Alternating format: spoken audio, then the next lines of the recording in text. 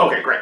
So in the last video, we thought about circumstances where we can essentially use the process of elimination to figure out one decision, right, one outcome that's going to make sense out of a strategic interaction, right, when two players know the other person's payoffs or when they don't.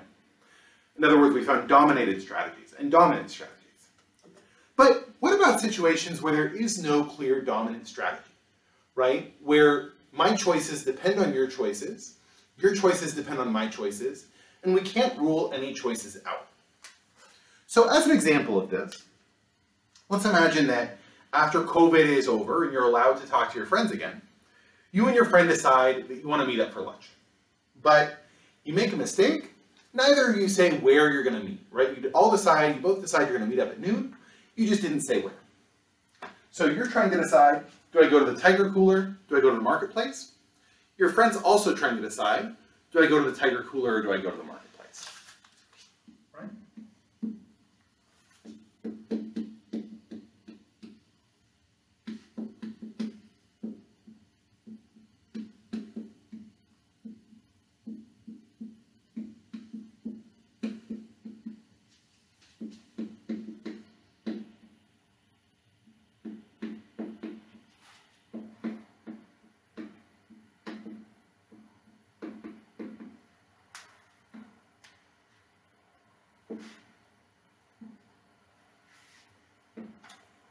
Now let's say, some of you might have different food preferences than me, which is okay. But if you're like me, you might think that that kind of weird greasy pizza at Tiger Cooler is just the best thing in the world. So let's imagine that if your friend's at the Tiger Cooler, going to the Tiger Cooler gives you a utility of 10. Whereas if your friend's at the marketplace, going to the marketplace alongside your friend gives you a utility of, let's say, 5. Right? You like it, but you really want that greasy pizza. Now, at the same time, what you really care about more than anything else is getting to hang out with your friend. So if your friend was at the Tiger Cooler, being in the marketplace would be really sad, right? Let's give that a utility of 3, right? And if your friend was at the marketplace, being at the Tiger Cooler, right, with your delicious greasy pizza, it's better than being in the marketplace alone, but we'll still give it a 4. Great. Now, from your friend's perspective, your friend also loves the Tiger Cooler and also loves you. So from your friend's perspective, being at the Tiger Cooler with you is also a 10. Being at the marketplace, when you're at the Tiger Cooler, super sad. That's going to be a 1 for your friend. They really like you. It's nice. And being at the Tiger Cooler when you're at the marketplace is going to have a payoff of, let's say, 1 for them as well. They really miss you. They really want your company. Being at the marketplace alongside you, let's give that a 6. Great. Right, so we've got a set of payoffs. We've got a set of choices. Let's think about what we'll do. So first of all, let's find our best responses. So let's say you knew for sure your friend was going to be at the Tiger Cooler, right? You get a text saying, hey, I'm at the Tiger Cooler, where are you? What's your best move there? Well, you'll get a 10 if you go to the Tiger Cooler, a 3 if you go to the marketplace, so your best move is going to be to go to the Tiger Cooler. How about if your friend is at the marketplace, right? Send a text saying, hey, I'm at the marketplace. Well, you're going to decide, do I prefer a 4 or a 5? You prefer a 5, so you'll reluctantly leave your greasy pizza, go to the marketplace. So, want to point out here, no dominant strategy, no dominated strategy, right? Your best move is going to depend entirely on what your friend does. Now let's think about your friend. So, if your friend knows that you're going to be at the Tiger Cooler, they'll get a 10 if they go to the cooler, a 1 if they go to the marketplace. Best move is going to be to go to the cooler, right? And if they know you're going to be at the marketplace, they're going to say, well, I'm going to be happier at the marketplace than sadly eating alone at the cooler, so their best move will be to the marketplace. So again, for them, there's no dominant strategy, right? What they want to do depends entirely on what you want to do. So can we say anything at all about what is going to come out of this game? Right? We certainly can't assert that you're both going to end up at the cooler or that you're both going to end up at the marketplace because, my goodness, right? Your choices depend on your friend's choices depend on you. But there is something that we can say. What we can say is, if you know that your friend's going to be at the Tiger Cooler, and if your friend knows that you're going to be at the Tiger Cooler, neither of you will have any reason to break your plan and go to the marketplace, right? And if we knew that you were going to be at the marketplace, and that your friend was going to be at the marketplace, neither of you would have any reason to break your plan and go to the cooler. In other words, we can say that Once there exists, right, once you both expect to be at the Tiger Cooler, you'll both be at the Tiger Cooler. If you both expect the other to be at the marketplace, you'll be at the marketplace. We'll call this a Nash equilibrium.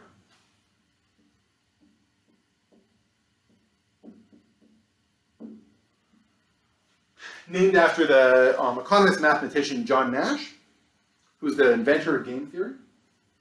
Essentially one of the most important people responsible for game theory.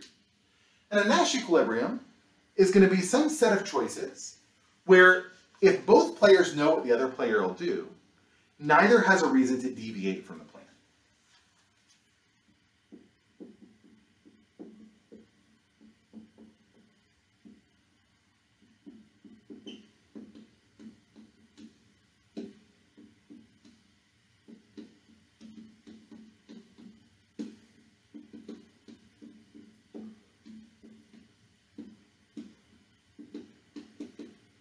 Right?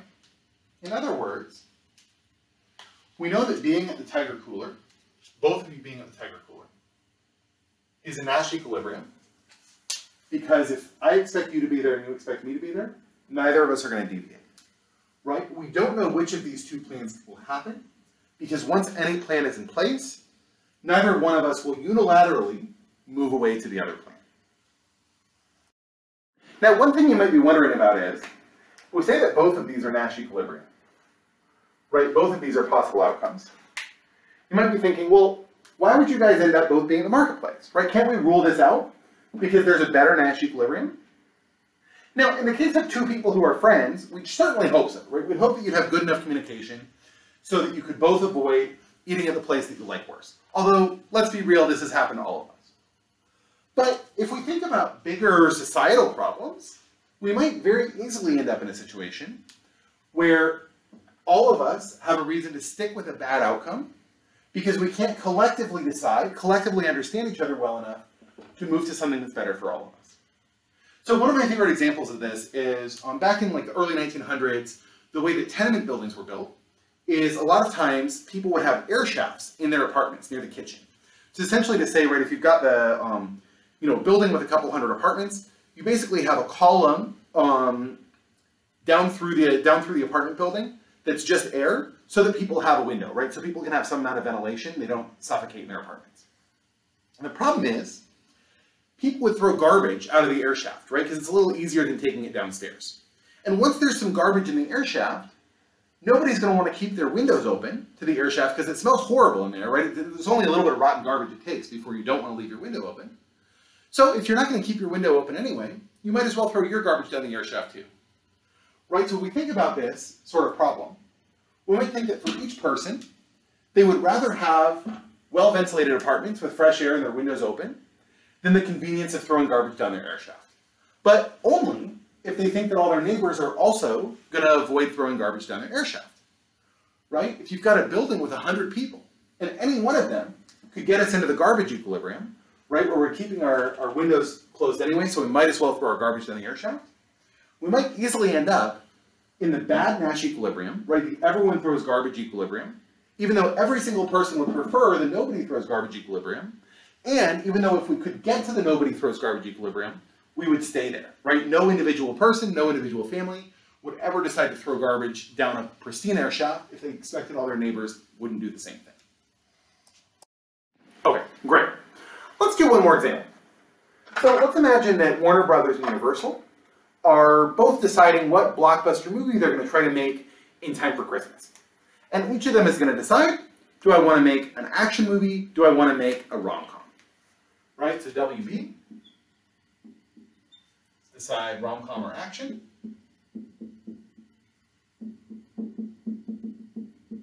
Right, Universal, same thing, right, rom-com or action. And let's say that they've got payoffs.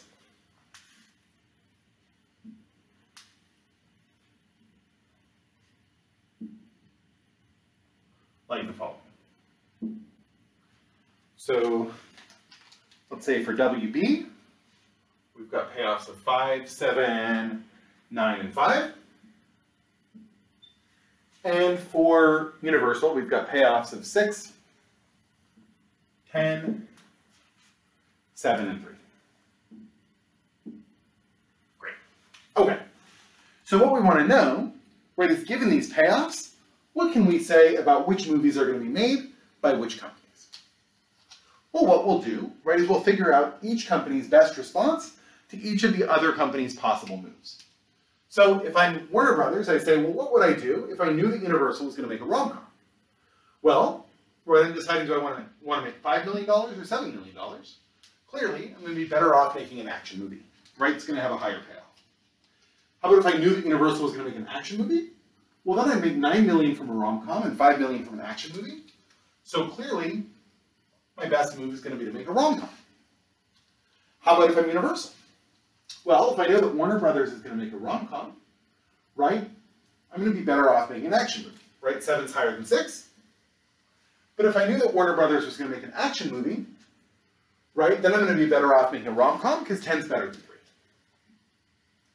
So in this case, we again have two Nash equilibria, right? We can't rule out either of these two strategies for either of these two players, right? We can't say for sure whether Warner Brothers will make an action movie or a rom-com, or whether Universal will make an action movie or a rom-com.